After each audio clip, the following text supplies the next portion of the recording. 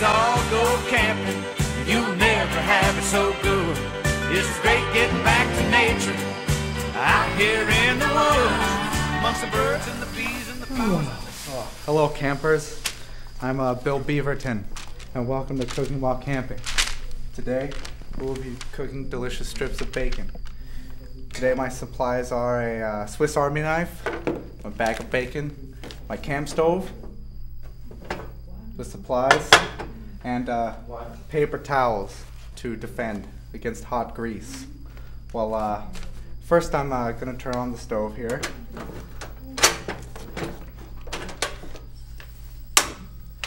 Get that fire going nice and hot.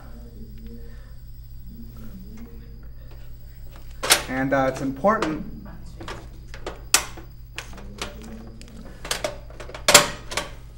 not to cook your bacon on too high a setting or else it'll burn here. So I'm gonna get a nice meaty strip out. Oh yeah, that looks succulent, doesn't it? That looks nice. And sometimes I like to lick the raw grease off my fingers because it gives me more of a taste for the flavor. And it's important to push the bacon around with a, you know, I like to use a stick. I like to use something natural, so it gets cooked evenly in all parts of it. And you want it to sop up all that grease, so you know, so it'll trap in all the flavor, like much like a child trapped inside of a basement. And that smells good. I'm starting to hear that sizzling. It's kind of sizzling, like as if to say, "Let me out, let me out." But I'm not gonna let the flavor out. That's all for me. And I especially like to eat yesterday's bacon while I cook. I saved some here in the tent for myself. That smells delicious. No, it's important to always have the paper towels on hand in case of a mishap. You have to be careful of the trees around you and the respective forest. You don't want to start any fires. You know, if I was back home right now, I wouldn't be allowed to, you know, eat so much bacon. My mother would probably complain. But that's why I'm out camping. That's the beauty of it, see. Oh, listen to that sizzle.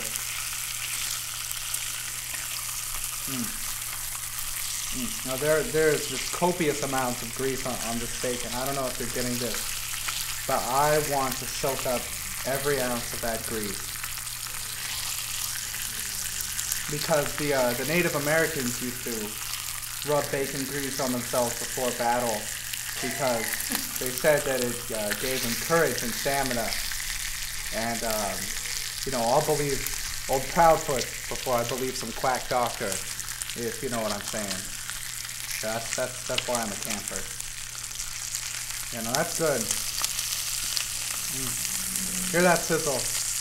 That flavor's trying to get out, but I'm gonna trap it. It's not going anywhere. Yeah. Very important to flip your bacon a few times.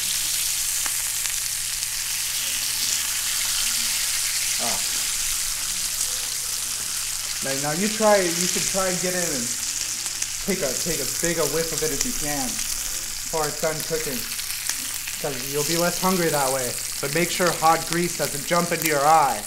That's how my brother lost his left eye. Tragic.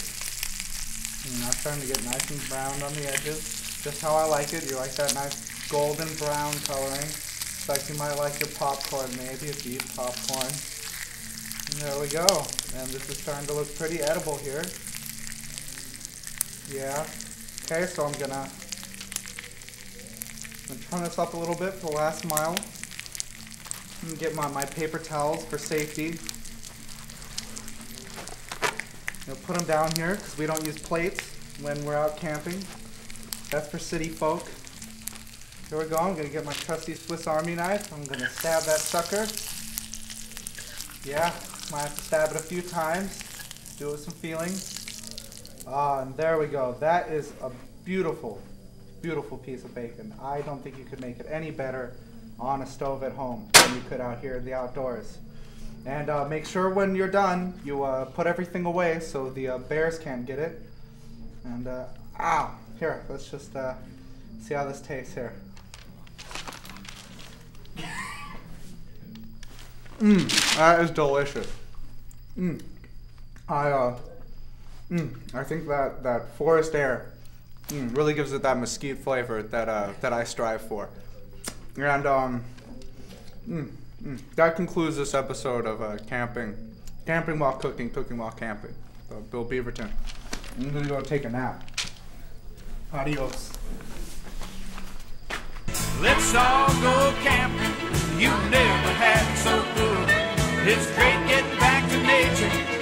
Out here in the woods, amongst the birds and the bees and the flowers and the trees, where the animals are our friends. Once you get hooked on camping, you never like the city again.